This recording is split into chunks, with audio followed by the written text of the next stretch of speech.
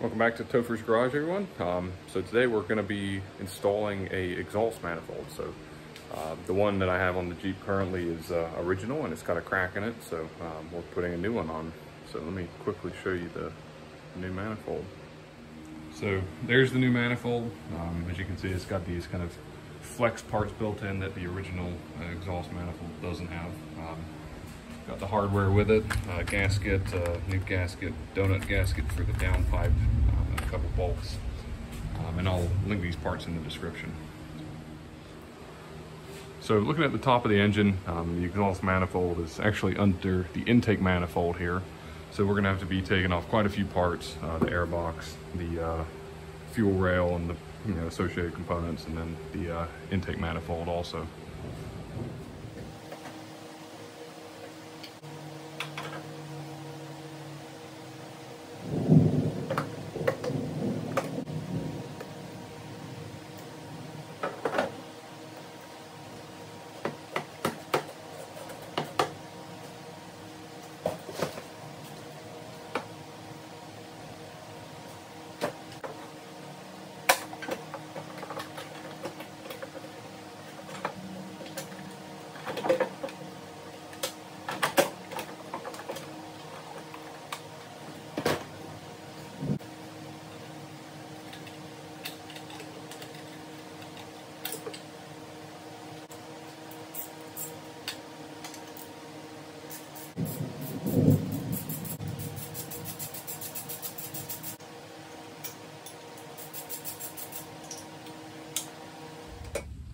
So as you can see, we got the air box out of the way. The next thing I'm going to do is remove this wire harness right here and the plugs for each of the fuel injectors. I'm going to label mine as I remove them, just so I know they go back in the correct order. Yeah, we'll go from there.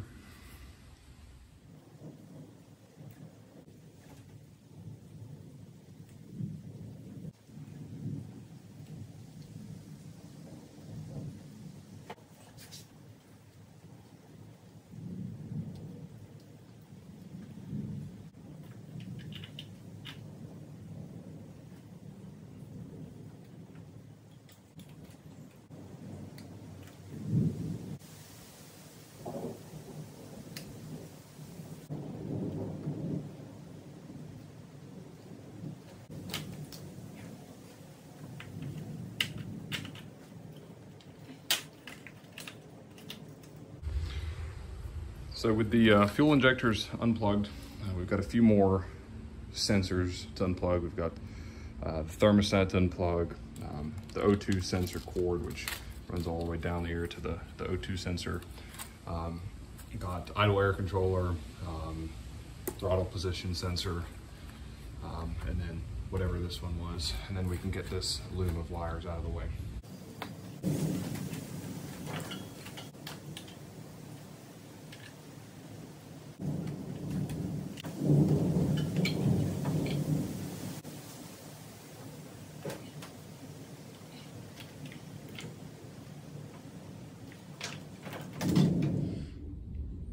So as you can see, the power steering pump is actually bolted to this bracket, which this bracket is then bolted to the intake manifold, and it looks like these two spots. So we're gonna have to remove our power steering pump so that we can get to this bolt and then the one underneath and free those so we can get that intake manifold out. So that's what we're gonna work on now.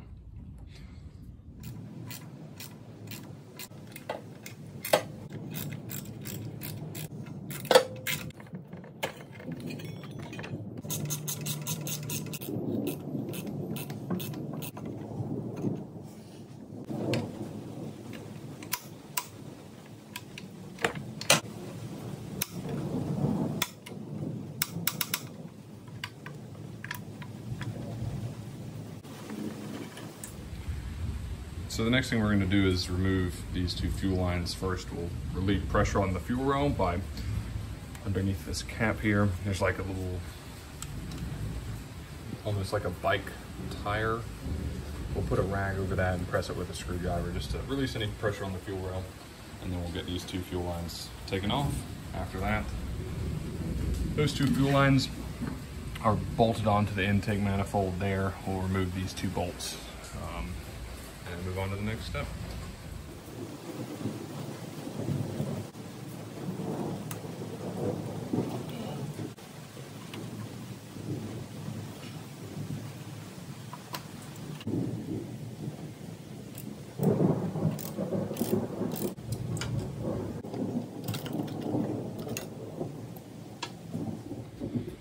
So the last thing we have to do before we start removing the intake manifold is just pulling some more of these random little vacuum lines, the brake booster, whatever this one is, and then these 2 right here. Got to remove this one little bolt that holds on the plug for the crank position sensor. We removed the plug earlier, wherever it is here, but we just got to get it free from the intake manifold, the other end of the plug, so we can start removing that.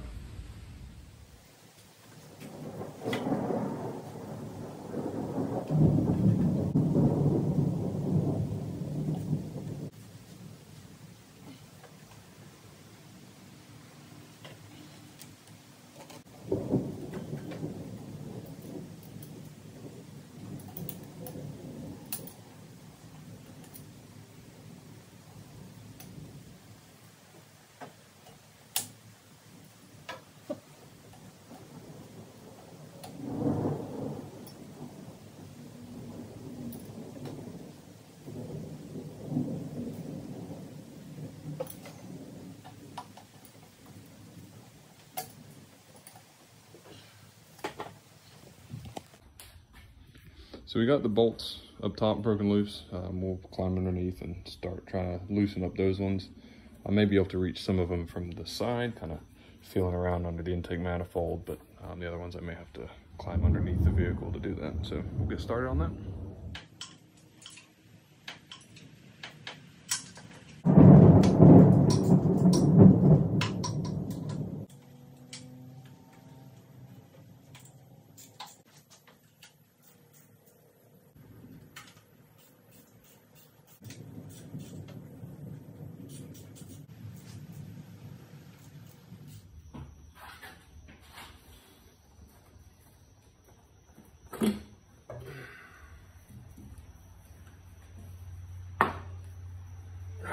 There we go, intake manifold off.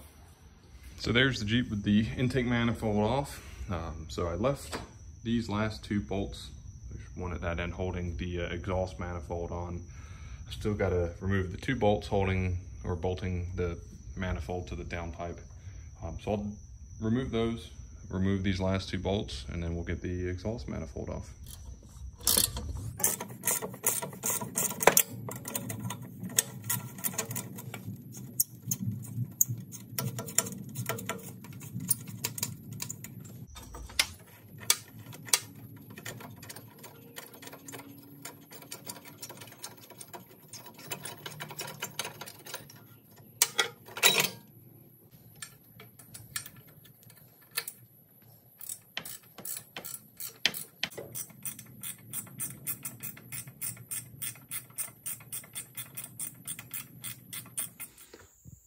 All right, so my phone died last night, but where I ended up was got the exhaust manifold free, but realized I can't get it off due to this bracket being here. So I'm gonna have to remove that bracket.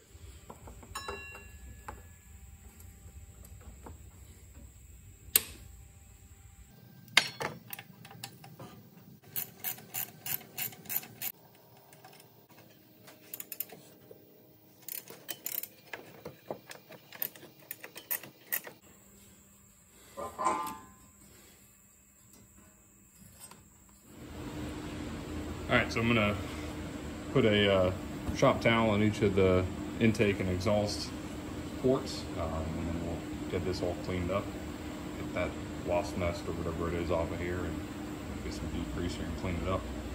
And then we'll get to reinstalling the new exhaust manifold.